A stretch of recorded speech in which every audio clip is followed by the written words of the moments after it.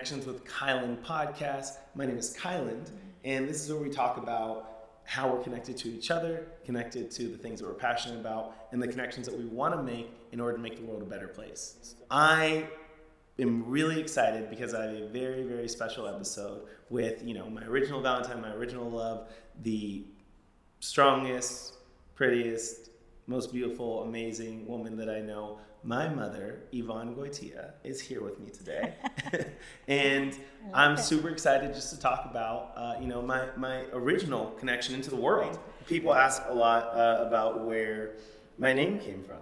And I know that you and my father have different versions. So Really? I wanted to give you an opportunity to share your explanation for where my name came from. So, I used to hang out at Huntington Beach with my friends after school.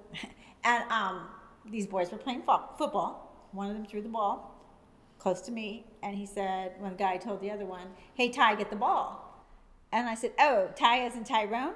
And he said, "No, Kai as in Kyland." And the name stuck with me since I was like 16 years old. And when I found out I was giving birth to a little boy, I said, "What do you think of the name Kyland?"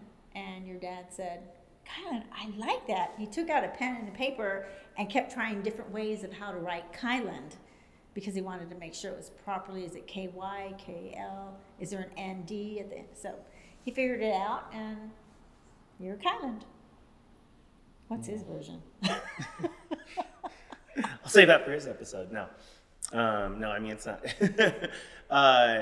Well, people have asked, so there you go. There's the origins of my name. That actually does sound likely. I'm pretty sure my dad just said he made it up.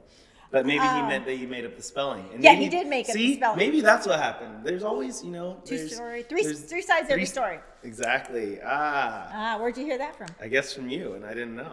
I heard it from your grandpa, Oh, okay. Reggie. Yeah, He said my there's, dad said. yeah, well, with couples, it's always his side, her side, and the right side. But it really is, in almost every situation, interpretation. Does that make sense? Which is actually, we were talking about in Will Smith's book. He has a discussion with, I don't know if you started it yet, but he has a conversation with his mom. And his mom is basically trying to get him to go to college, and he's trying to not go to college and pursue this music career that's popping off. And he says how only now in his adulthood can he really see the differences that can exist in truth. We always think of truth and fact as there's just one, and in so many cases there can be, but in certain situations he's like, it was completely true to his mom that he has to go to college in order to, she had to make him do that in order to do what's best for him and to be a good mom and to be a caring parent. And it was only true for him that he could not go to college and had to pursue the thing that he wanted to pursue in order to do what was best for him. And it was just he's neither one of them was lying. It wasn't not, and one truth wasn't, more valuable than the other truth. And so I thought that was, it just reminded me of that perspective, and just because we've talked a lot about the book, even though we haven't finished it yet. Yeah, I have. But I did appreciate you gave me the hard copy as a book, as a gift, Christmas gift. I really appreciated it. I'd already finished, obviously, the audio version. The audio version, I heard a little bit of it. That's actually the best way to go. But I did think a name was important for a person, so that's why I named your sister Scottney, because I knew she would be unique and different, which she is. I wanted you to have a unique name. And so how many kids do you have? We'll give you your origin. So normally that's what I do with my guests, and I think that, the familial tie is throwing me off, but normally we go into your origins. But we'll go into different orders still. So let's start out with me and with you as a parent, because that's how I knew you first. And so how many kids do you have? How old are they? Where are they? 4 kids. The irony of this is I don't like children. I really don't. The joke of our family, because, nobody asked me to babysit. I was never around children. And then I had 4. But I like my kids. I like you guys as children, as people. And it worked out. Now that your sisters have kids, they look at me and wonder, how did you do 4 kids? We can't even get ours to go to sleep. Just running it, just structure. Remember when you grew up, there was 2 things you had to do two things you had to do in the house. You guys had to play a sport and you had to do community service. If you didn't pick it, mommy picked it. So we were always just busy doing stuff for others and each other. So I don't know if you remember that, but yeah, no, I do. I mean, it definitely stuck with us. So yeah, so I have, you know, the 4 kids, and it's a balance. That's so interesting because, like, I mean, she's saying that she doesn't like kids, and I get why you say that, but it just feels like my whole childhood, not just were you good with all of us, like you said, you did like your kids, which makes sense, but I feel like our house is a house where we always would bring all of our friends, and all of my friends also liked being there and liked you and have good. Yeah, exactly. Okay, so you know, you have friends that say, "Oh, I always wanted to be a school teacher because I just love children." I'm not that person. I'm not like I want to be around little kids all the time. No, I'm not. No. Yeah, I was never. Because I feel like everyone liked being over at our house, and it was fun, and we did stuff. It was fun. And then I knew where you guys were at. I knew you weren't at other people's houses, and I didn't know what you were doing in the garage. But there's a lot going on all the time. And then, so where did you grow up? I grew up in Los Angeles County in a city called La Puente. I'm still fond of La Puente, and I married a La Puente guy. Yeah. When did you guys get married? I should know this, but I don't. Oh, with your current husband, yeah. They're both La Puente guys. Your dad and my husband. Because first, you guys, I guess, so we go, because this would be my origins too, so I guess, you met my dad in high school or after high school? But you guys went to the same high school. We went to the same high school, and what I remember about him is that he was really smart, the smart guy on campus, kind of arrogant, because he was such a smart guy that he was a smarty pants. That's when I first heard who he was, and then after high school, I met him. And then you guys got married, and then you had my older sister, Scottney. Yeah, and you. We were married for 7 years. 7 years? I know. Oh. Whoa. You didn't know that? No, I didn't. Yeah. This is wild. Well, they call it the 7-year itch. It's kind of a thing. So people either make it or break it. Well, you made it just enough, because I feel you guys swapped like right after I was born. Yeah, right after. Yeah. So that was interesting. Crazy. Okay, and then you and Gil got married a couple years later. Yeah. Then you have 2 little sisters from that. I think about my parents have always been loving and supportive, and as I've grown up, I've gotten to meet so many friends who just didn't have that, and that's something that I've been just feel so fortunate to have. And it's not just like, you know, supportive and like, hey, if you need some place to come, you can come stay here, but it's just like supportive in the sense of, you know, always cheering, always having the signs out at all of our sporting events, even if we weren't doing good or weren't playing, like, and then always, you know, involved volunteering at the school to have an eye on us. And I think that's been interesting, because it's just like, you know, I feel so appreciative to have you as such a constant cheerleader. And whenever I tell people about what I think about, like, my thoughts on love, I usually use you as an example. As like, my mom's the ultimate example I know of someone who loves her kids unconditionally and supports them unconditionally. Thank you. I will. Always will. Yeah. Yeah. Always will. It's without question, and that's really something that you've taught me and have made me feel, and have taught me. I guess have taught me by making me feel it, and I really appreciate it. Oh, good. Yeah, I like to look at the smile all you guys would have when we'd show up at a graduation or a sports event or an awards ceremony with our signs in your cheering section. I think you just grew up with that. And now that I have 2 grandkids, looking forward to doing the same thing with them too. Yeah, I mean, well, we gotta talk about the grandkids, my niece and nephew, because they're the cutest and best. But I guess going into you supporting and raising, so like, you were super involved in all of, I feel like, always volunteering at the school and stuff too. Was that like, what prompted that? And how, I know to some degree you were involved, but oh yeah, I'm at every school. Yeah. Elementary, middle school, and high school. When parents say, oh, I can't volunteer at high school, yes, you can. You can find a way. You can be on a booster club. You can be on a parents committee. I did it all because I wanted to make sure, first of all, mostly that nobody broke my kid's spirit. Everyone is born with a spirit, like a shining star inside of you, and all you need is just like a teacher or somebody, an adult, that's going to crush that spirit. And that little kid goes home and they're sad, and they're eating dinner and they're sad because they don't know how to tell their mom and dad that somebody hurt their feelings, or they just don't get a chance to talk about it because they're watching TV or something.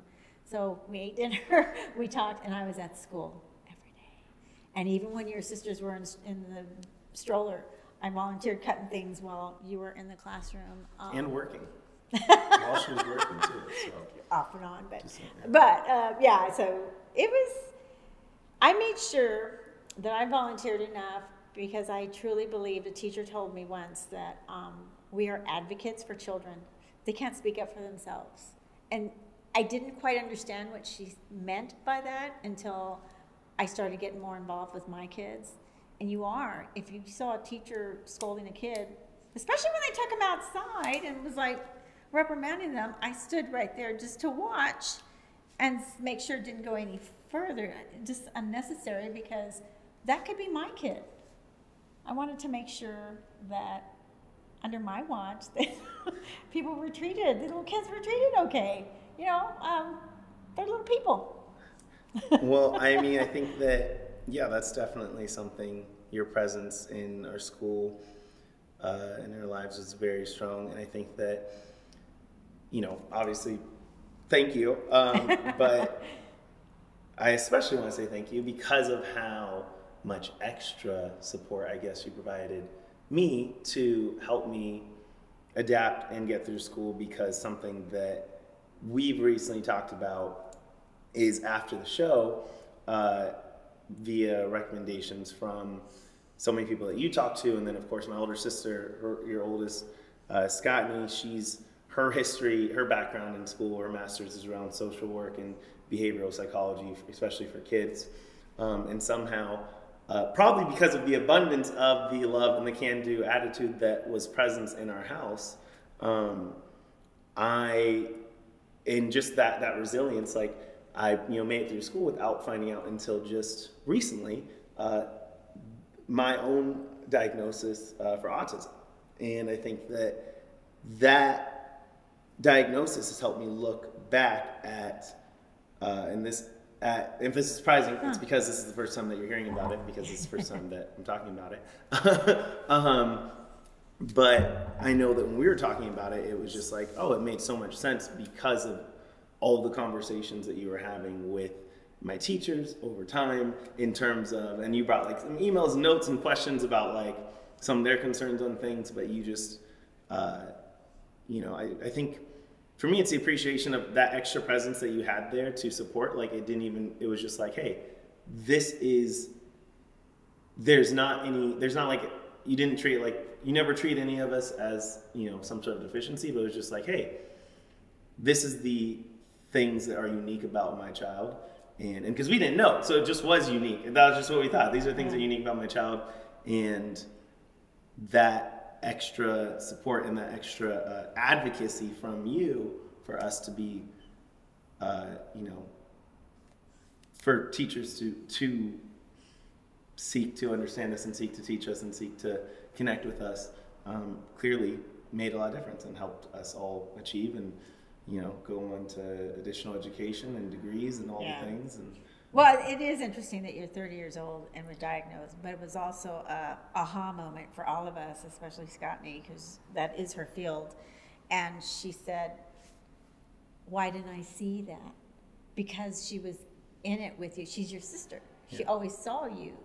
I'm your mom. I see you. I've always known that you were, your scores in school were exceptional. They would send me, I showed you those notes, letters from GATE and gifted kids. When we would open your scores every year, your stepdad and I would look at it, and you were always at the top, like the top, numbers. And then we're like, well, of course, because he's brilliant. Like you're really smart, and teachers loved you. But they're only The only thing teachers would complain about was that you asked too many questions. I'm not I don't have a PhD or anything, but I did ask them, isn't that a teacher's dream come true?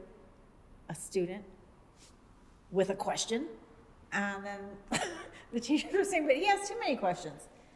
And then in 4th or 5th grade, the vice principal said, don't let anybody break his spirit. He's smart.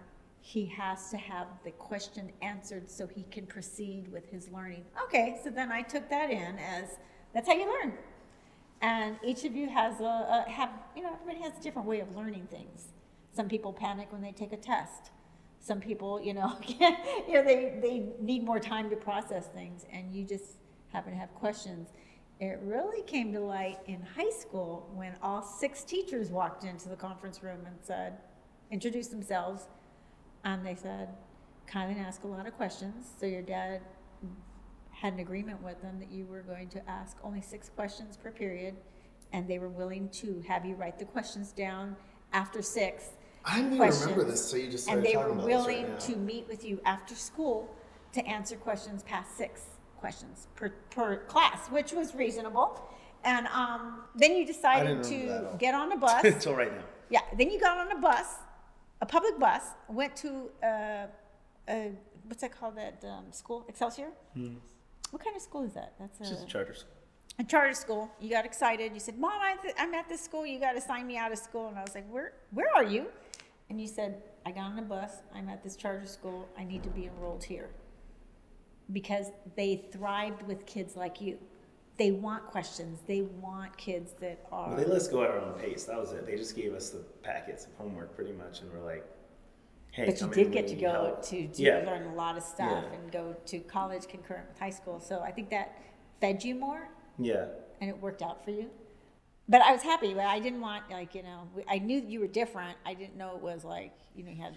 Well, I don't think it's a problem. It's just like a blessing. Like, okay, now we figured it out. But you've got along all these years on your own. You figured it out. Well, that's what I would say, though, is a lot of it was figuring stuff out, which has been interesting, just even understanding, like, the spectrum and how, unique it is, because it's not like, I always thought spectrum was like a line here to here, and it's not. It's more like, if you're on the spectrum, you're not somewhere on this line. You're like basically the center of a circle, and then the circle has 8 or 9 categories, and then you're basically a 0 to a 10 on those categories, and everybody's going to have, anyone on the spectrum has a unique combination of these categories. And so that, I think, I'm still learning about all of this. This has just been a new learning process for me, and obviously for you, but it's just like hearing something like that, it's so amazing how the kind of problem solving mentality that you had for us. It's like, hey, like, okay, well, there's a problem, we just figure out a solution between you and Dad, especially like pushing like this question thing, which I completely forgot about till right now. And now I remember that or whatever. And it's just so funny how we didn't even think, to check anything. It just was like, hey, can we find a solution for this? Yes. Okay. And even when I was younger, because Scott, I remember you guys always just talk about how I didn't talk, and Scott didn't even talk for me. Yes. Is that correct? What was that like? Well, I thought that was just normal. She's big sister. And when I would ask her, are you hungry? And then you would look at her, and she was like, yes, he wants a peanut butter and jelly sandwich. And then you would just go along with it. Finally, my friend said, Scotty, don't answer for him. Let him talk. And I was like, do you want something to eat? And you just looked at her, and I said, no, you tell me. And I didn't notice it because we were so, a lot of stuff that happens in your home, it just seems normal to you until somebody on the outside brings it to your attention. But and then we found out you had a speech problem, like I think in 2nd or 3rd grade, because you didn't really, you had speech problem. You were in speech class for it. Yeah. You couldn't say T's or S's or something. Well, probably just from not talking. Yeah, and you didn't need to. But you were just always a smart little kid, and you thought it was kind of a cool thing to be in speech because the school made it a cool thing. Well, I feel like, I don't know if the school did or you did or whoever, but I think that's actually another thing that I credit you with for sure is the type of, and my dad too, because there's like a self-esteem element that you really built up in us where, especially now at this point in my life, as I meet so many other people from my season, from other seasons who are doing reality TV, thrust into this kind of public eye of attention where you have, you know, maybe tens of thousands or hundreds of thousands of people commenting positive and negative things. And I've noticed just how much comparatively to my peers in this industry, it doesn't faze me. Because I'm just like, oh, like, just like in speech class or whatever, like people saying things, it just was very early on. It was just that concept that you guys had for us. It's like, you know, if somebody says that you're a purple elephant, like, why would you care? Do you remember the duck theory? I used to tell you to be like a duck and just let the water roll off. Yeah.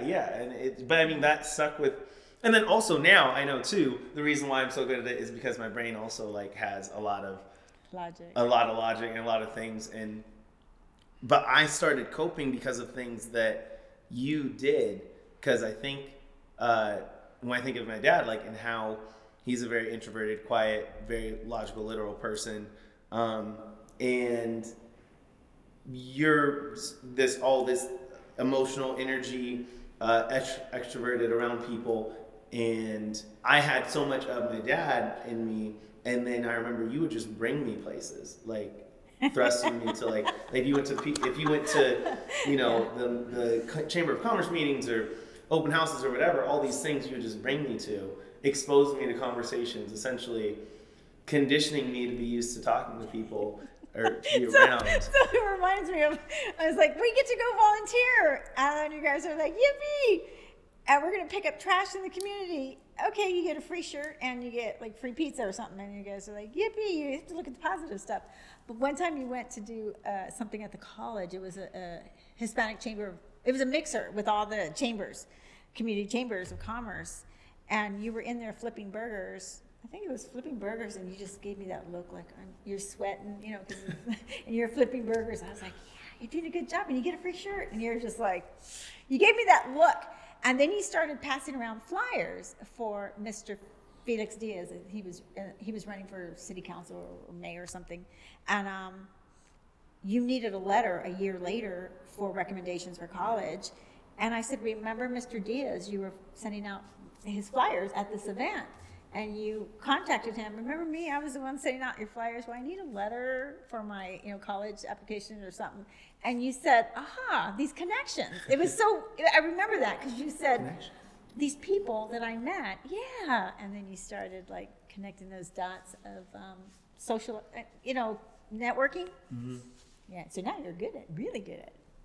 Well, I mean, I don't know.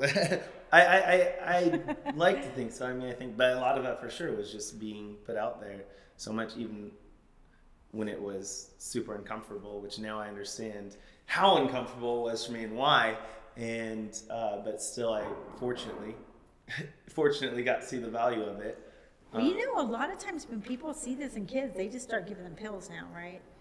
I mean, for certain things, there's definitely different things. That was the same thing for the ADHD, though, too. I feel like it was both of those things, because I didn't even get that diagnosis until I was in college. Yeah, I remember you told me that. And because, which I'm a huge proponent of, at figuring out,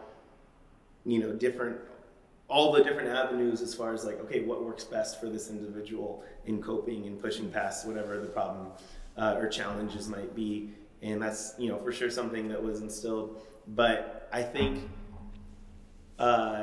also learning now in my adult life about certain medications and about certain like biological differences, biochemistry in people's brains. It's like, hey, some stuff does need medicine, but there's a value for sure in exploring different options and finding out what actually is necessary or not to help bring people to an even playing field, or just being able to function in a more typical manner in the healthy ways. Because, it's not like you want to be like everyone else in every single regard. There's so much. Maybe there wasn't that much expertise in it because of Definitely all not. those teachers you've had not one of them identified that, other than he asked a lot of questions, and the one teacher that thought you were annoying or sarcastic, but that doesn't count. But as a teacher, I guess I would have expected them nowadays to identify things to help kids if they need medication, if they need different kind of environments to learn and succeed the best they can with the tools that they have, the way they are, their family life. You know, get a mom and dad that pushes them through. No, I mean, obviously it helps. Yeah, I mean, there can be so much to talk about in this regards, but I also wanted to give you a chance to share what it's like to be a grandmother. Now that has that been weird to use the term? I know you know. What do you like the grandkids to call you, and how many grandkids do you have? Where are they at? Oh, you know, I have to talk about this. 2 grandkids, a little boy named Carter. It's my nephew. He's 2. And a little girl named Journey that lives in D.C. And I want to be addressed as Llama, Mama. Mostly because llamas are funny. They're the funniest little creatures. And I see a llama and it's just funny, and I want them to see me and just laugh. It's funny. But that, yeah, I'm proud. I'm glad that I'm physically capable to play with them, entertain them, go visit them. Well, I feel like that's another thing that you instilled in all of us is being physically active. Like always. You had to do a sport, and you had to do community service. I remember you running marathons like most of my life, and I remember running the half marathon with you. She's laughing because I came home from college. I'm like 19, so it's freshman year, and she said she was running a marathon, and she's ran like marathons my whole life, and half marathons and all these things, and I was like, but you know, you're 19, you just feel invincible, and I was like, oh, I can run. So I was like, how long is this? It's like 13.1 miles. Yeah, it's a half marathon. Half marathon, and so I was like, okay. So the next day, I ran like 2 miles. I was like, yeah, I could do this 6.5 more times. Like, it'll be no problem. And she'd just been training for months for this. And then so we start, and I was like, well, obviously I'll just keep up the pace with this lady. This lady here, you know, who's twice my age, I got it.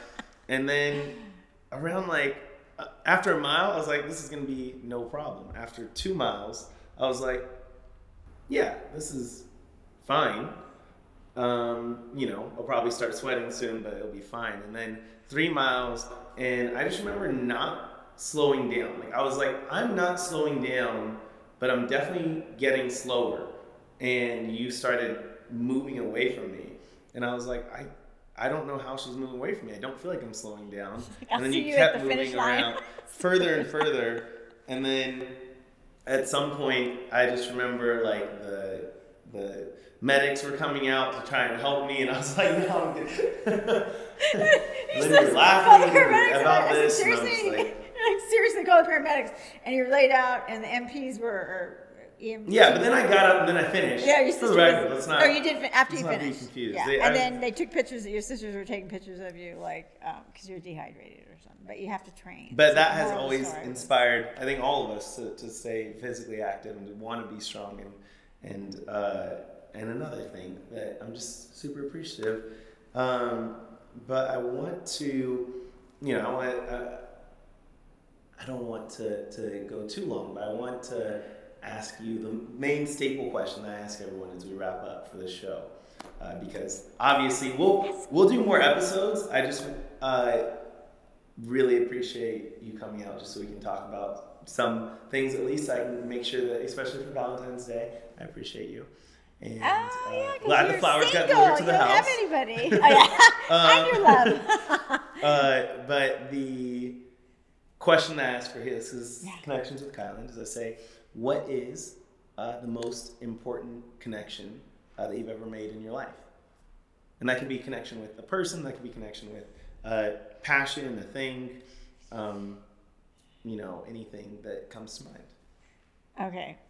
I don't know if you said there's no right or wrong answer, but I think to me, the connection with me, I like me. I like how I treat my family. I like how I connect with other people. I like if I say something and somebody has a aha, I'm going to try that moment. I like that. Is that weird? No, I just had that moment. I was like, hey, all right, I love that. You caught me, and I appreciate that. I definitely, I just had that aha moment, so thank you.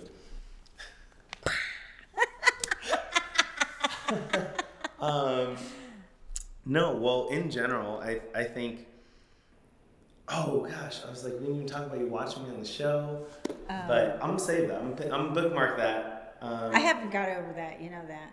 What do you mean? I don't know if other people, I know John. I know you and John, yeah. Yeah, we bonded over that because it was something that just kept happening all day long, every day, at night, in the mornings, what's going on. And to watch you on TV, you look amazing on TV, by the way. I mean, actually, the whole crew looked amazing, and maybe they did biased. Something. I'll take it. Yeah. Oh no, you guys look like you should be on TV, but just to see you on TV, and of course, it was very difficult when someone says something not so nice, or we're gonna get him out, or he's got to go, or something, and then the text messages between all of us, the text messages between your sisters, like, taking their earrings off. Oh, this girl's going down. This guy's going down. Just the family connection was so much fun, and the connection with your friends, because you have a rooting team. Like, we're all cheering you on, but we're all in our different areas for the same cause. So to me, it kind of brought back memories of watching my kids, at a sports event or an award. Except I was actually good at it, so that... but it was your cheering section, but it did wear you down. I still have flashbacks. Like, I'll wake up at 1 a.m. and I was like, oh, I wonder what's going on in Big Brother. I was like, oh, it's over. I'm sorry, but I appreciate the support. And you have the shirts too. Shirts were awesome. I remember you said the shirt. You could tell them about the shirt. Oh, the shirts. Okay, so I had somebody make a shirt that has a picture of Kyland. And on the back, the girl customized it because the printer, she's amazing. And she put Kyland's mom on my shirt, and she made shirts for the babies too, the little ones, and we wore them everywhere. I kid you not, I wore that shirt like a uniform, I wore it everywhere where people recognized me. I wore it at In-N-Out because In-N-Out Friday is my thing, and I met in California a whole family from Texas. Came in, and they're like looking at me ordering, and I heard them say Big Brother, and I was like, yeah, are you guys fans? And they said, oh my God, we love Big Brother, we're from Texas. And I was like, oh, let's take pictures. And then I went to the store in Ventura, and this lady said, I love Big Brother. And I go, you're gonna love this. And it said Kyland's mom, and she says, he's my favorite. And so I took a picture. I was at Costco. Of course, my husband's like, come on, you gotta put that shirt to rest. He's like, wash it. And then I knew I was gonna wear it. Anywhere I walked out that door, I put it on. I put it on hiking. I put it on the airports because I was traveling to go see Scottney, and I went to Seattle to see Savannah, your little sister. And there were some people at Pikes something, some boardwalk thing, and they're like, yay, Big Brother. And I was like, are you guys fans? And they're like, yeah. And I was like, look. And they're like, no way. That's our favorite guy. Let's take pictures. And I started posting them, but it was just it was just exciting for me. Just everywhere I went, I just had to promote you and remind people. And you know me, like these kids were walking by my house, and I was like, excuse me, you guys live down there? Do you guys watch Big Brother? And my husband was just like, you talk to everyone. That is the among the many things. I mean, you can do that. You do that, huh? You've definitely instilled like a bravery and a fearlessness around just talking to people, especially coming from, me not liking to talk to people at all, but just being able to ask. And I think that has helped for sure. Like, my friends have always been like, hey, have Kyland ask about an upgrade or whatever it happens to be, or ask them if they'll let us do this. Like, they'll tell me to ask because you showed us how to do that. And so many things. And that's why we're on my shirt, because you're just so strong and powerful in so many ways. And I never understood that. I didn't feel like I was a strong female until now that you guys are older and you're coming back with, this is why I did this, because you've always been strong and saying we can do it. And I was like, yeah. okay. I didn't read books about being a parent. I mean, there's so many books nowadays, but I didn't really. Well, I think you did a great job. You got four kids, 2 grandkids. Everyone's we're all still alive. Productive and members of society. And I think. Yeah, Memo and I do that. We're like, as long as they're not liabilities to society and they're treating people good, and then we just kind of do that to each other. We're good. Well, it's well earned, and I wanted to bring you here just to chat and say thank you for everything that you've helped, me to believe about myself and all of my siblings, and the love. As like I said, you're the example I go to for to describe unconditional love, and I really appreciate it, and I love you, and thank you. You're welcome, Mijo. I love you too. And thank you all for watching. Sorry, this Connection with Kyland podcast. Thank you all for watching. This episode is very special and important to me. Happy Valentine's. Happy Valentine's Day. Clap, clap, clap.